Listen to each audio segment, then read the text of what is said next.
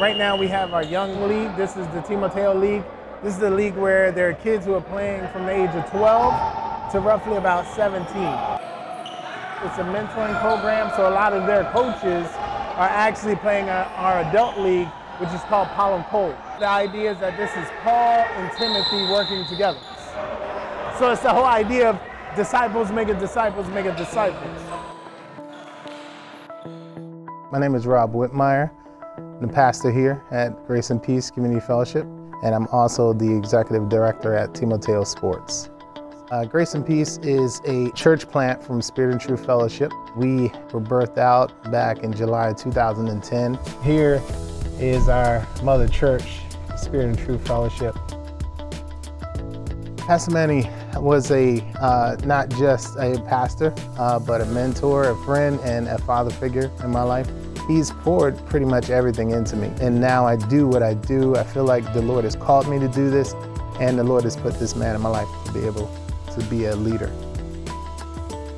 It's really been the theme of my life. These folks poured into people who were young, who didn't come up, again, with church backgrounds, and we weren't in that world, and they just saw something in us, and just the same as we see Jesus sees in these disciples, right? He used a lot of broken people, misfits, to do his work, and I'm glad to be a part, man, just so privileged to be a part of that.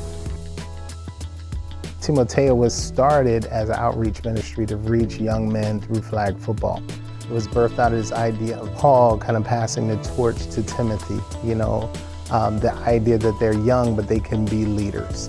And now it has branched off into not just a few young men, but now hundreds of young men and now young ladies. We have an opportunity to take the gospel to the field, to the court, to the running course. Timoteo is a part of what God is already doing in his kingdom work in the city.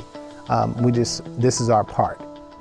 We want to do year-round mentoring. Birthed out of that was basketball. We didn't know what it was going to look like until we rolled the balls out and opened the gym, and 200 other kids came on top of the 250 football players.